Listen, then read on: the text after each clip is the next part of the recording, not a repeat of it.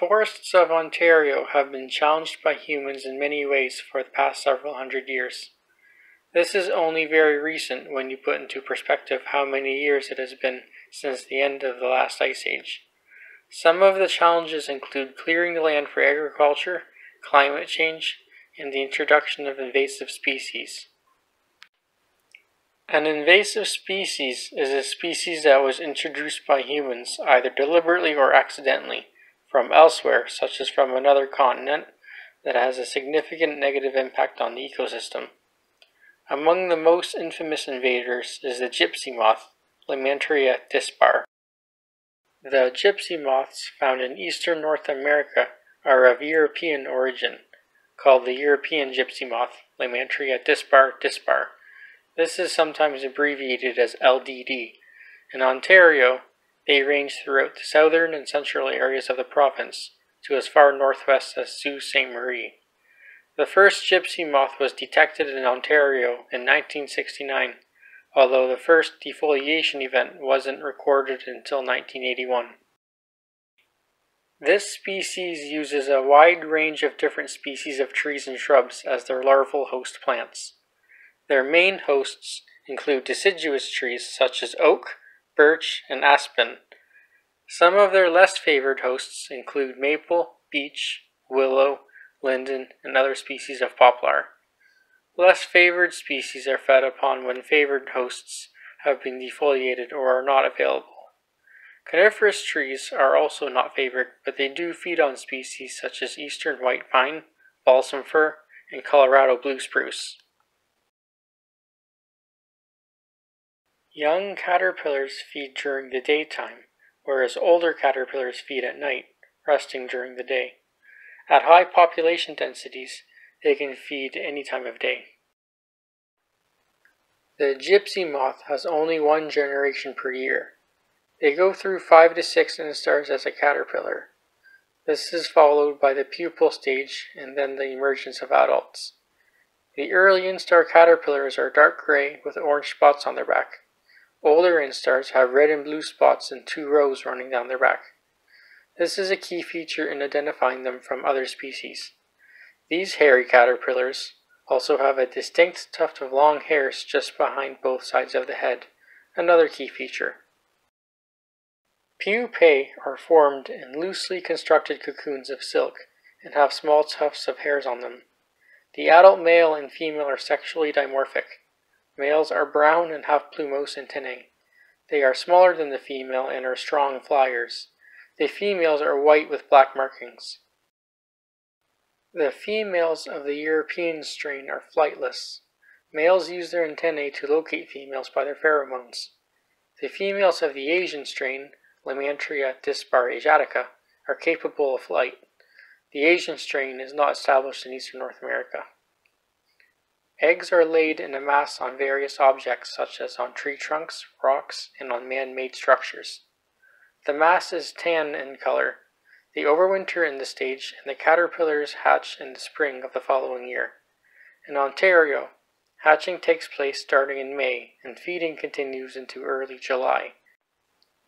Adults emerge, mate, and eggs are laid around the end of July. Shortly after hatching, the caterpillars can use silk to travel by wind in a process called ballooning. This is the main dispersal method. Ballooning allows caterpillars to reach more suitable hosts. Population outbreaks occur every 7 to 10 years, where they reach a high population density that can result in severe or complete defoliation of their host trees. Predators, parasitoids, and disease knock back populations after they swell to outbreak proportions. A wide variety of birds, small mammals, and other types of insects feed on the caterpillars. Insect predators include many different species of beetles and parasitoids. A tachinid fly, known as Compsylura consonata, is an introduced parasitoid that commonly preys on the gypsy moth. 2 important diseases that affect gypsy moth numbers include a nuclear polyhedrosis virus that specializes on infecting the species, and a fungus known as Entomophaga mega. During outbreaks, Gypsy moths significantly defoliate trees in large areas of forest, sometimes entirely. Forests most affected are ones that are dominated by oak.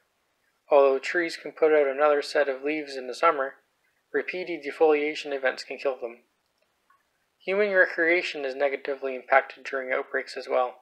Caterpillars often fall to the ground from trees and can land on people in parks and on trails. The caterpillars are not poisonous, but some people have an allergic reaction to their hairs. People who are allergic can get a red bumpy rash from direct contact with them.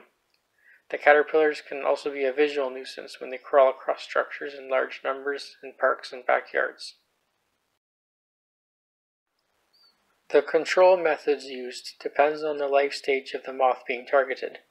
From August to April, look for their conspicuous brown egg masses on tree trunks.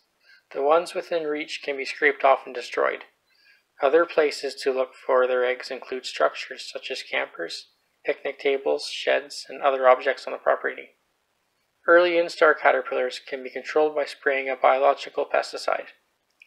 This control method is sometimes done by cities as an aerial spray over large areas. The preferred biological pesticide for controlling gypsy moths contains BTK. BTK is a naturally occurring bacteria that quickly kills caterpillars. It has little effect to most non-target organisms, including humans. Unfortunately, this bacterium also kills non-target moth and butterfly caterpillars. Later instar caterpillars congregate lower on the tree during the daytime while they're resting. A trap can be set up around the bottom of a tree trunk to exploit this behavior. Burlap can be wrapped around each affected tree. The burlap should be inspected for caterpillars every day, and any found can be picked off and dropped in soapy water. Pupae can also be collected and killed wherever they're found. Adults are short-lived, and it is not usually necessary to target them. To help maintain the health of our forests and green spaces, we can do our part by trying our best to prevent the spread of this invasive species to new areas. To maintain the tree species compositions of our forests within the distribution of the gypsy moth, we must continue to monitor populations and apply control measures to minimize the impact of outbreaks. Homeowners can help by keeping a watch on the health of their trees and implementing control methods to keep the species numbers in check. Although the gypsy moth can be a significant threat to our forests and a nuisance to us humans, it is important to remember that outbreaks only occur every 7 to 10 years, and that nature has ways to recover from catastrophes like this.